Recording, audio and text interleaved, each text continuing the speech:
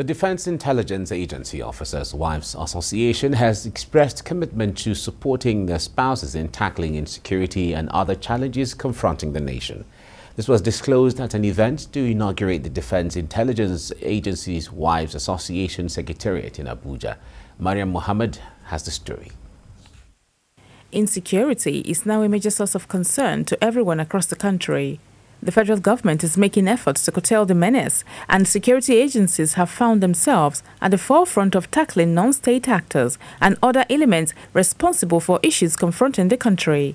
But this battle cannot be left to the security agencies alone. Every citizen has his or her own role to play in securing their immediate environment.